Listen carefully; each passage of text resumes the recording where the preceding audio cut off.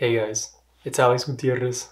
If you're watching this, it probably means I'm dead. I'm just kidding now. Still alive for now. But this video will be about death because death is all around us. Death is all around us. So today's Ash Wednesday, and normally you'll see people. The parking lot's going to be full for Mass. I just came back from Mass. It's late, so that's why I'm speaking more quietly. And it's a day that I really like. I love it's the beginning of Lent. So 40 days that we're going to go through to be in the desert. And it's not a day of holy obligation, but it's great to see that so many people come.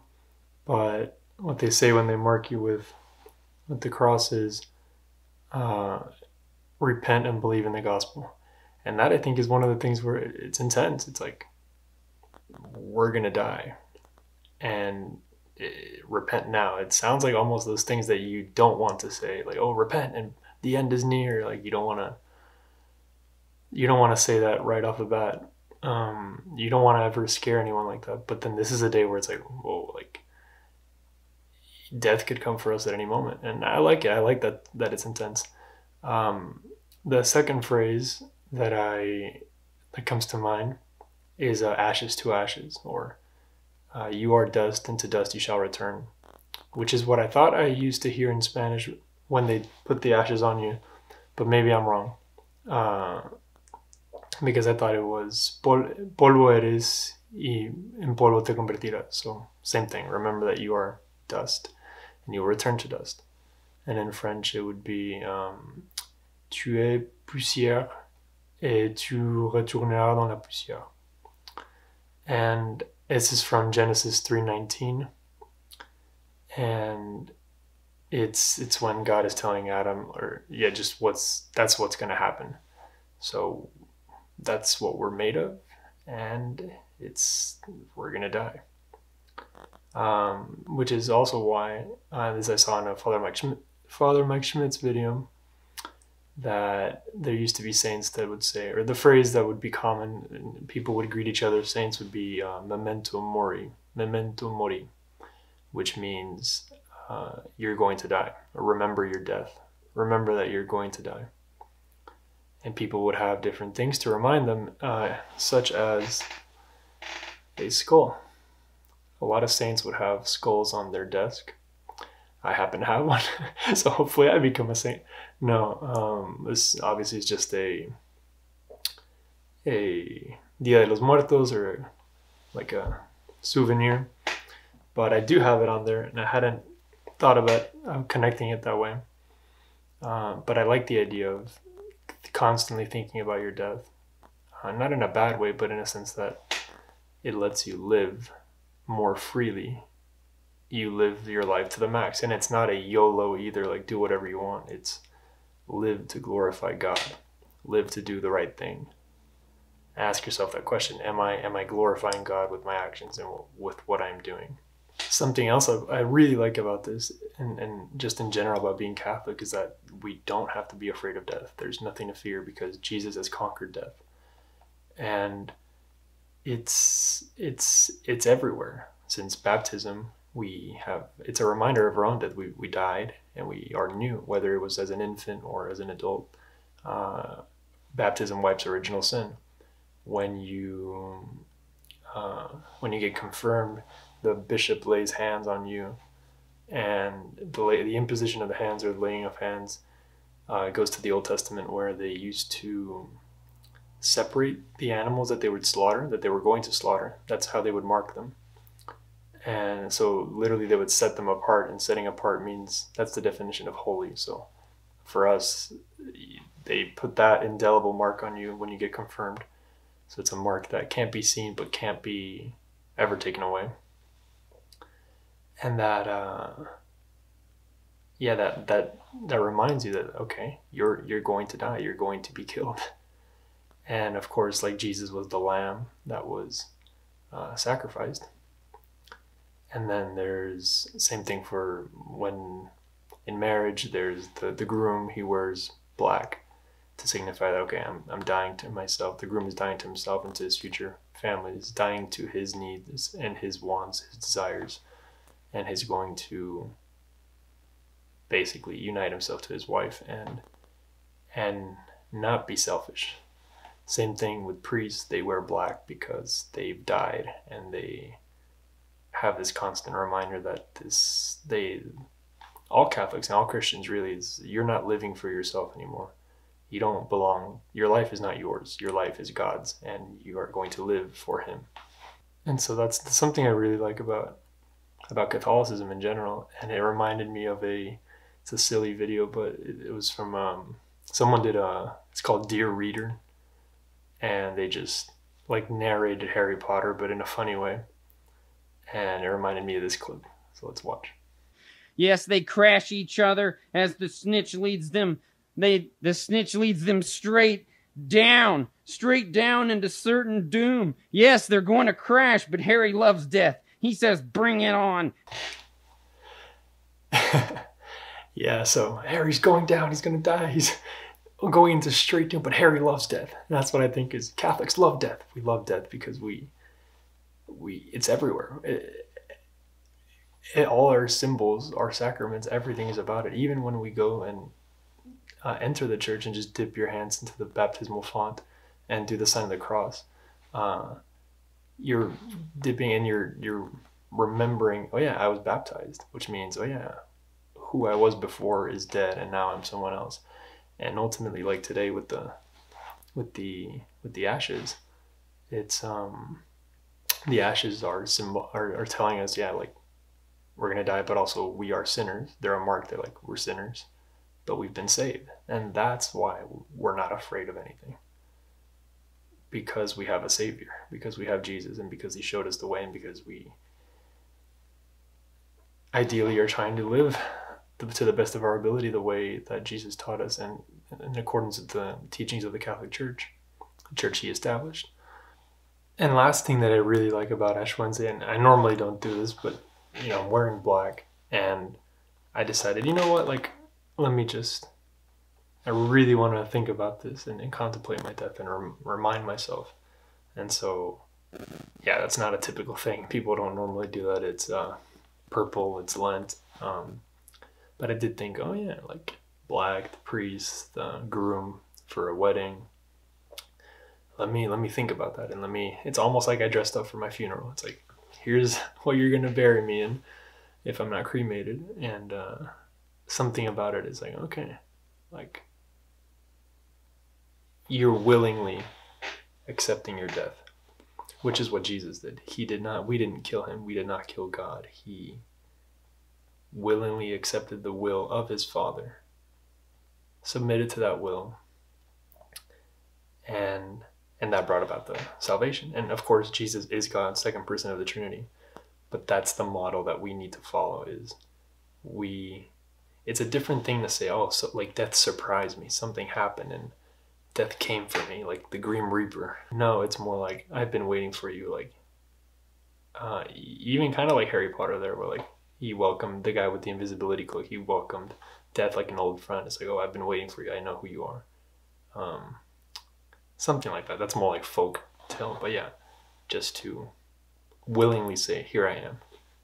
And I'm laying down my life for my family, for my friends. And I'm giving this life to you, Jesus. And I want to live the way you want me to live. So that's on Ash Wednesday. And now I want to talk about something that it's still related. But it's actually what made me want to do this video. I was listening to a song, and I really like this song. It's on a playlist. If you ever watched The OC, then you'll recognize the song immediately, and you will know that this is the song from the season finale and the last scene in the last episode. I won't spoil anything. It's a good show if you want to watch it. And I was listening to it, and I thought, wow, what a great song for the beginning of Lent, because that's what we're about to go to. So I'm just going to pick out some of the parts of the lyrics and to give my thoughts. Now, I could be completely wrong. Like, I don't know so it's the song is called Life is a Song by Patrick Park. I don't know if the song was meant to be I don't know if he's a Christian, Catholic. I don't know if he's atheist or that he could be against it. But whatever. If I like the song, this is what I got from it, and we can always just baptize it like this is. We'll just make it ours. So yeah, it's called "Life Is a Song." So one part that I like, it says, "Maybe life is a song, but you're scared to sing along." I like that because it's maybe life is like a song and it's playing, but you're not participating. You're not singing. And so you're not living fully. And that's not what Jesus wants us to do. So maybe life is a song, but you're scared to sing along until the very ending. Now, maybe you are singing, but you don't want to sing until the very end. You don't like the end. Most people want to live, but they don't want to live up until the end, or until when it gets hard or suffering comes in, or to face their death. And that's what, again, what I like about Ash Wednesday is that you're facing your death. You're saying, kind of like St. Paul in Corinthians when he says, "Oh death, where is your sting? Oh death, where is your victory?" Like, we can mock death. And same thing with the Dia de los Muertos, is that, yeah, I remember even growing up, like, you would write calaveritas, like you would write like these like poems essentially about death, but it's in a humorous way. Some would rhyme, and it was all just about like mocking death. And Mexico is great because we can just make fun of anything. And the fact that death is a joke to us, like it's a joke, and to Catholics even more because of this, not because of any reason, not because it's not serious, and like, not because losing someone isn't hard, but because dying is not the worst thing that could happen to you. Eternal damnation is probably the worst thing that could happen. That would be, you're talking about your eternal place for your soul. But death is not the end. Jesus showed us that. So it goes on. It's time to let go of everything we used to know. I think that's great. And that's kind of the chorus. And I think of Lent, it's like, it's time to let go of all the things that you think you know, or that have just been consuming your time and your energy, and that might not be leading you anywhere. Ideas that strengthen who we've been. So now this sounds like it's positive, but I read it more like, well, I didn't look up the lyrics. I heard it as ideas of strength and who we've been. Either way, it could be that you're very strong at something but it's not a good thing. It could be a vice. So yeah, who we've been. Again, you've been someone, but now it's time to, well, that's the next line. It's time to cut ties that won't ever free our minds from the chains and shackles that they're in. So it's acknowledging that we are in chains and shackles.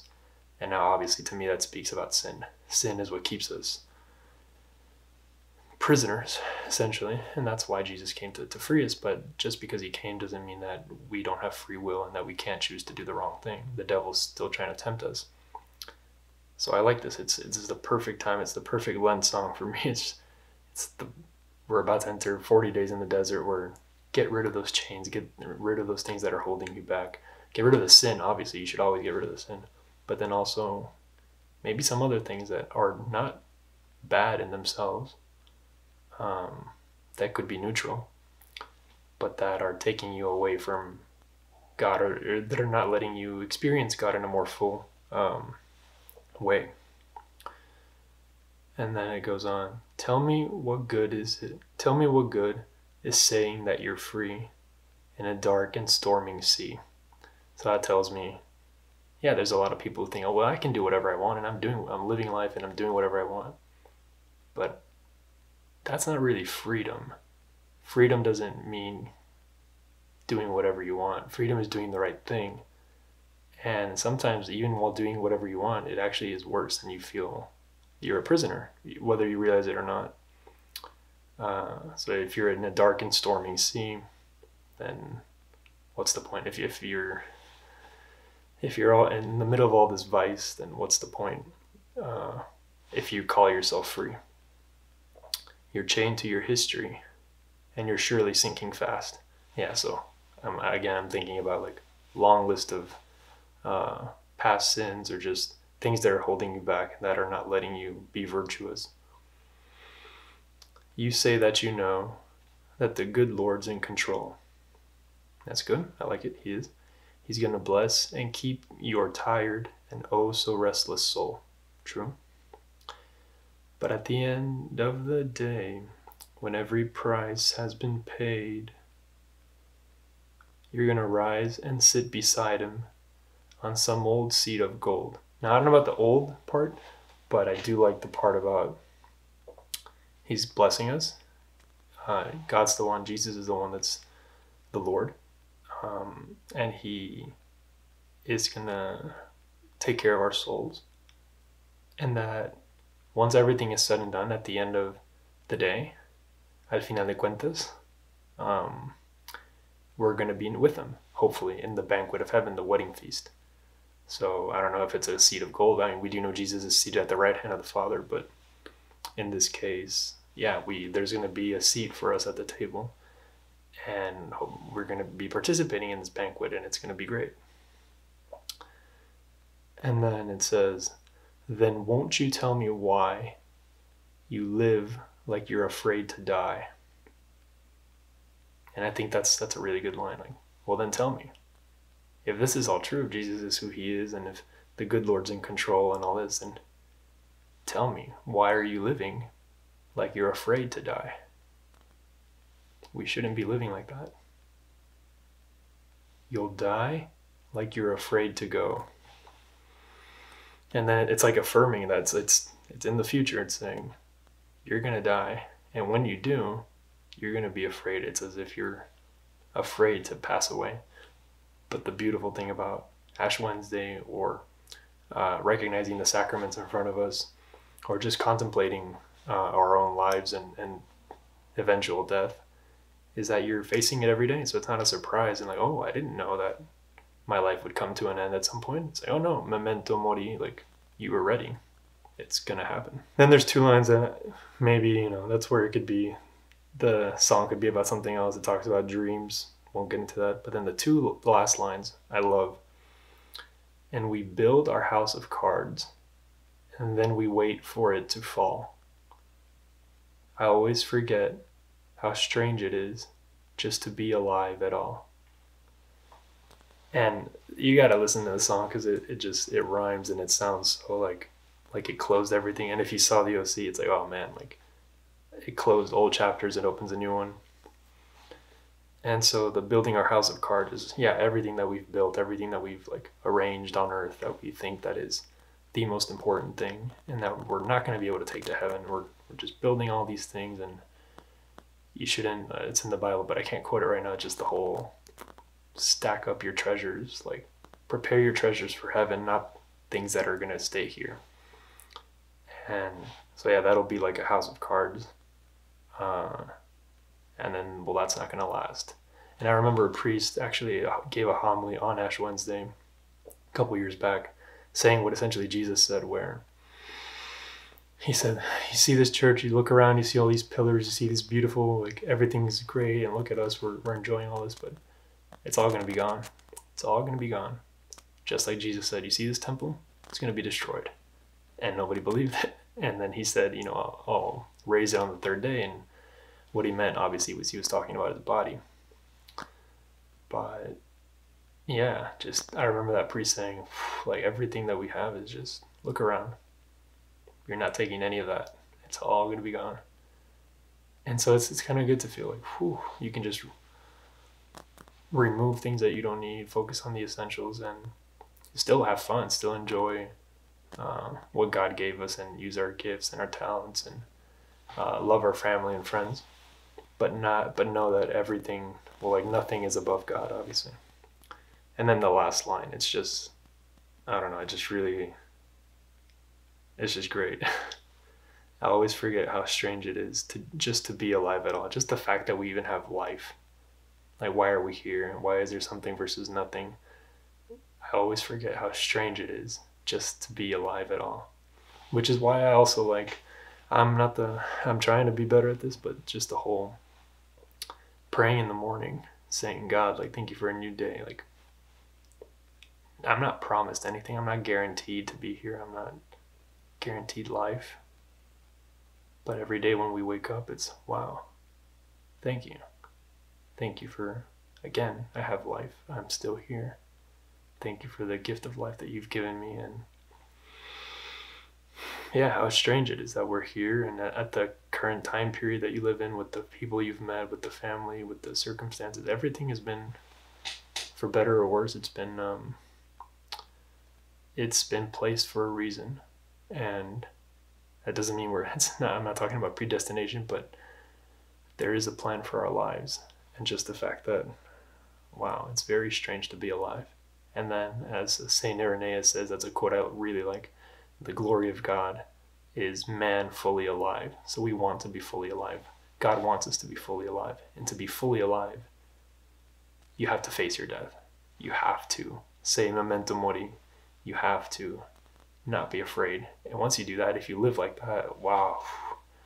And I'm telling this to myself too, but that's when you're really free, and that's where nothing can hold you back. And on that note, yeah, I think I will end this video. So, glory be to the Father, and to the Son, and to the Holy Spirit, as it was in the beginning, is now, and ever shall be, world without end. Amen. See you guys next time.